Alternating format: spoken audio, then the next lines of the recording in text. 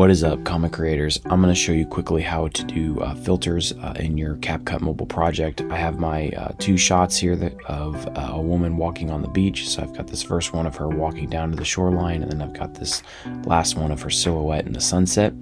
So I want to add a cool filter over both video clips, and I want it to be cohesive. So I want it to be the same filter for both. That way it looks like it's all done in one shot. So in the bottom menu, scroll over till you see filters, and then you click on the filter icon, and that will open up all of your filter options within the CapCut mobile app. If it starts on featured, you'll see ones that say Pro on it. That's for the paid version, but they have a lot of free versions that look pretty good. When you click on it, it gives you an example in your window there of what it looks like. The bar on the bottom, when you use your finger to slide that bar back and forth, just is the strength of the filter. So if you want it like halfway on there or anything like that, you can adjust it.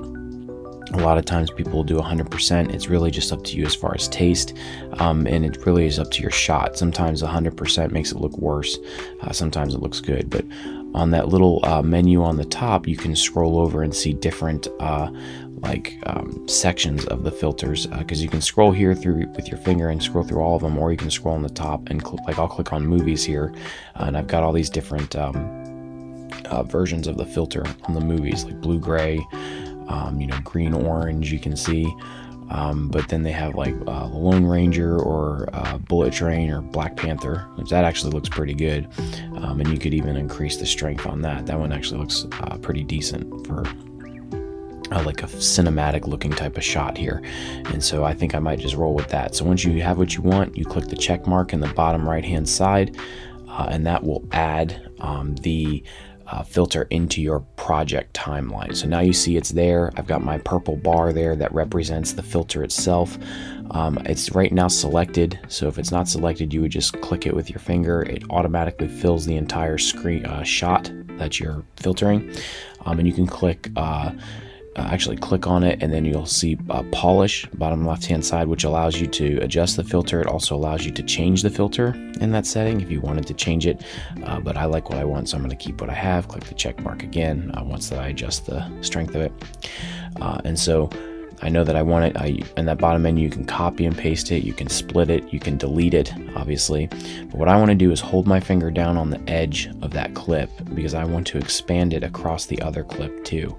So that way it all looks the same and it looks cohesive. So now I'm pulling this all the way, and then I'm going to use the snap feature here to snap it in place to make sure it ends when the other clip ends. And now I've got one unified shot here, all using the same filter, which makes it look like it's all cohesive, like you filmed it at the same time, even though I just downloaded these two random clips online.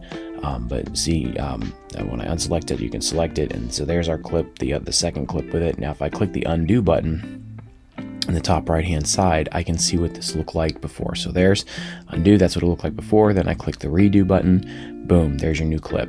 So that way you can kind of see the difference. And so that is a quick run through of how to use filters within the CapCut mobile app. I also have a video I did that shows you how to do some color editing tricks, really simple, to make your footage look more pro. But if you're on the run, you're on the fly, you really don't want to learn coloring, obviously the filter is a great option to go, especially when you're editing on mobile. A lot of times it's just keeping it simple. So hopefully that helps. Let me know if you have any questions or comments in the comment section below, and I'll catch you guys on the next one. Thank you for watching.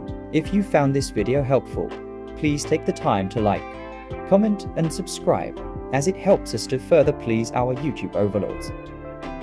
Check out more links in the description for continued assistance on your CapCut projects, and please keep your arms and legs inside the craft until it comes to a complete stop. Be sure to mind your headspace and watch your step as you exit.